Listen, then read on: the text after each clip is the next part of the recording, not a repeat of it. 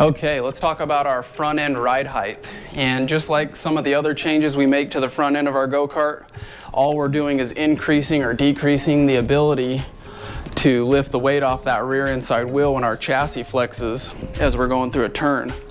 So what you'll have is you'll have your stub axle and you'll have some spacers. And whether you place these spacers above or below the stub axle is going to determine the ride height of the front end of your go-kart. So let's go over and take a look at the chassis and I'll show you how I make this change. Okay, so we're looking at our stub axle here, and what you'll notice is I have one spacer above my stub axle and we've got one spacer below. This is our middle ride height. I'd say that we run our go-kart with this setting 98% of the time. So if I wanted to increase my ride height, all I would do is remove our kingpin bolt. You're going to want to be careful because these spacers will come flying out on you.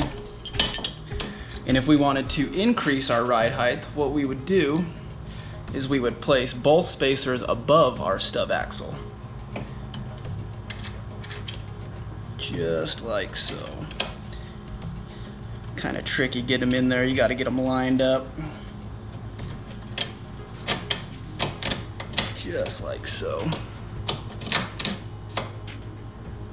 So now we've increased our ride height. So essentially now the chassis is going to be higher off the ground because our stub axle is sitting lower here. What that's going to do is that's going to increase the front grip in your go-kart. I may go to this setting, say it's raining real hard. You know, I do not like caster, so I would definitely try increasing this ride height before I added caster. And on the opposite side, say we wanted to have a lower ride height.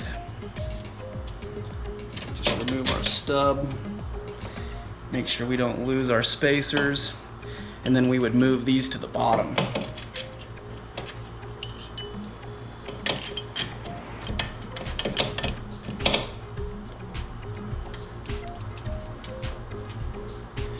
Like I said, it's tricky. You got to get these guys lined up. Just like that. So now we've decreased our ride height because the stub axle is actually sitting up higher, so now our chassis is going to be lower to the ground. So this would provide you less front grip. Like I said, we normally ride ours in the neutral position. Just another one of those things you're going to need to go out and test and see what works best for your chassis. But definitely something that you're going to want to make sure that you test and change and know how your go-kart reacts.